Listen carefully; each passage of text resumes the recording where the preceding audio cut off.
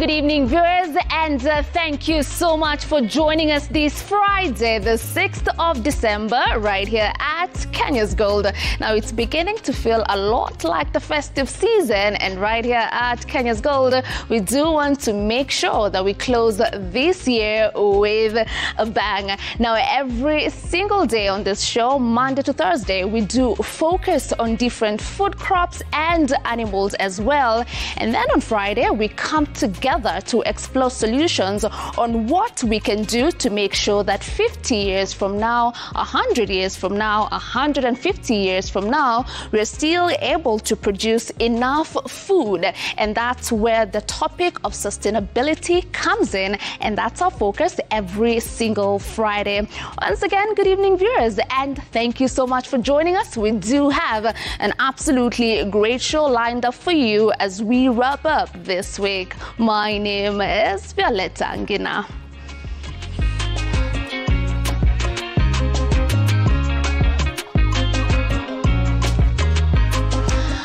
Right now, my fellow farmer and host is still not with us. He's out there, Emmanuel Terere, interacting with more farmers. He will be back with us in studio next week. So please anticipate absolutely good stuff when he comes back. Now, moving on to the agenda of the day. Like I said at the beginning, Friday is all about sustainability and climate action. Now, in line with sustainability, soil is a very crucial component if we are to achieve food security now and in the future.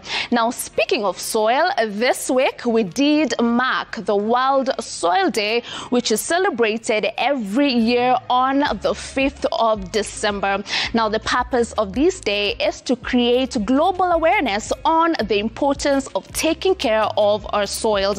Now, a healthy soil is very important given that 95% of the food we consume comes from the soil, and at the same time, the soil serves as a home for about 59% of the planet's species. Therefore, if agriculture is to thrive, we need to take care of our soils. Now, in the spirit of taking care of our soils, there is a lot of smart farming practices that farmers in the arid and semi-arid regions can deploy to make sure that they enjoy maximum productivity from their farms. In case you're wondering what smart farming practices am I talking about, you get to find out about that and more from our farmers who are reaping big all the way in Machakos County. Take a look.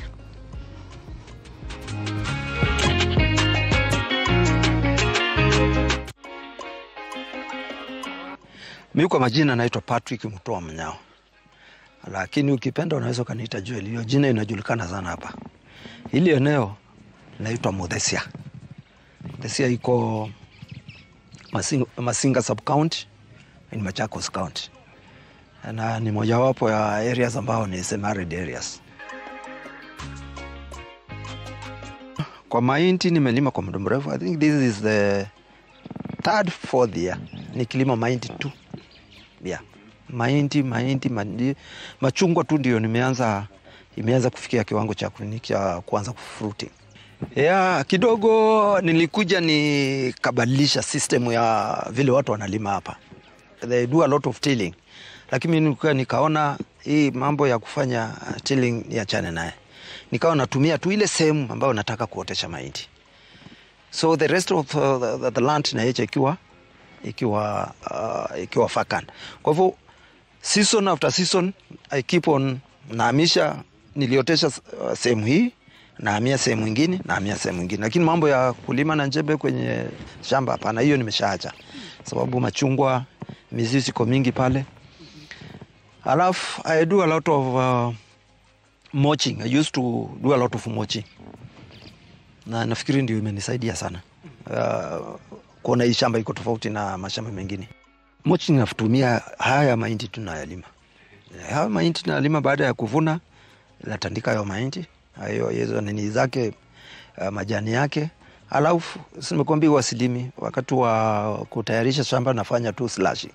So unakuta ile nyasi na ilaza hapo. I normally don't throw anything mbali na kwenye shamba. Yeah.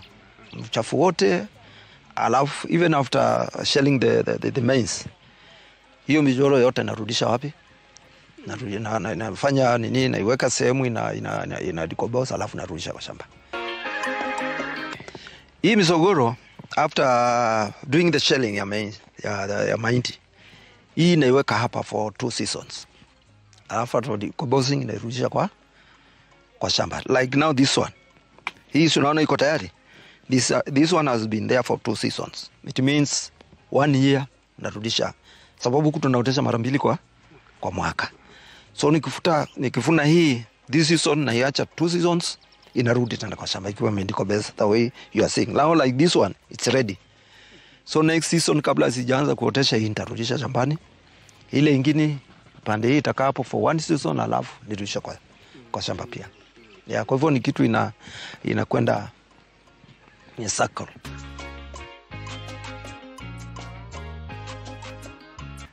My name is Simon Wanjohi. I'm the farm agronomist here in Modesia. I'm happy about the farmer, Mr. Mutua, for giving me that chance to assist him in these drought-resistant crops, that is the oranges, the pixies, and the maize. I perhaps pay a visit here, that is twice a month or thrice a month, to check on the progress. Since we say farms are like our babies, we need to keep day in, day out looking on what is happening. Once you look around at the farm, it's 13-point-something acres. We do maize for 2 seasons, but for oranges, it's a 1 season, unless now we have the mid-season, which is harvested after the full season. Normally, we do minimum tillage. That is, we do not use jembes on our farms to plow to avoid soil erosion. Once we are done, after planting, our maize is sprayed with foliar fertilizers. This is after germination. Once applied with planting fertilizer, it's done. We control our pests normally through chemicals that are recommended from the PCPB. 2, scouting done can even assist us do it manually. For most of the places in dry areas, they say production is very low. If you just look around, one of the things that has enhanced us and maneuvered to this point we are in, it's the mulching process. We do mulching every season to avoid excessive weeds germination in the farm. For our maize, once we start doing the foliars, they are up to a height of 2 to 3 feet, and others are about now 4 or 5 feet. It suppresses the weeds down here. Mulching at the oranges helps us now during the dry season. They will be able to retain erythrum moisture and enhance flowering. Because we do not have water for irrigation, unless now we are going to have a borehole, then we can do the drip system. What we do mostly, it's planting that maize before the rains. It's called dry planting. Advantages of dry plantings are several. Once the seed is done during our dry planting, you will get that germination is very fast due to adequate nitrogen flush from the atmosphere once it rains. Because the temperatures here are high, 3 to 4 weeks, maize is done a good program, that is to enhance 75 days maturity is not lost on the way. For Pana and Pioneer varieties, as a farmer, recommendation is done on weather conditions.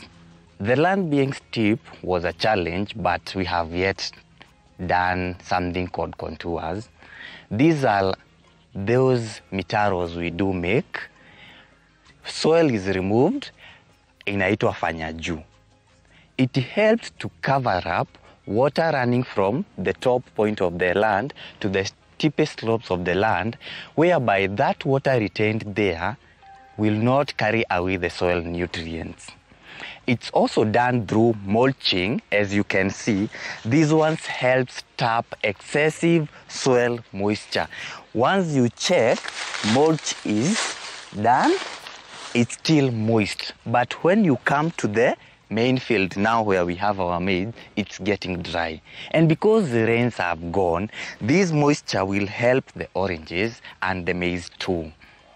We do not advise farmers dig holes towards the bottom part of the farm. We advise after those contours or the mulching points, you do holes, at most 7 of them. Once you are digging these holes, you do not dig them exactly where the other line was. Ensure there is correct spacing, since we do 1 seed per hole. That is 75 by 25. At this point you look, the seed is 25 to 30 centimeters. From row to row, it's 75 centimeters. Once we are done with this for this season, the following season, the seed will not be planted at the same point with this one. In between the rows, that's where the seed now will come in. Digging the holes, it's only done using a djembe and a slight point that is about 5 to 7 centimeters deep. Once you do deep digging, all machinery operations here at the farm, we shall damage the roots of the oranges and the pixies. And because we need a minimum disturbance of the roots, that's why we cut short the mechanization processes. Enyewe hapa huwa tunafuna ndizi after every 2 weeks. I normally sell about 2, which costs about 2,000 or so. Sababu ni kwamba hii shimo hapa tulikuwa tumeweka fish pod, na wakati fish pod tuliacha kuweka, tukaweka matawi ya maize stock, na ile takataka nyazi tunakata tunaweka hapa. Kwa hivyo unaona kukinyesha kunakuwa na maji, ndio maana unaona ndizi hazijakauka. Ukienda mahali kwingine utakuta wale walikuwa na ndizi, hata wale walituuzia sasa hawana ndizi.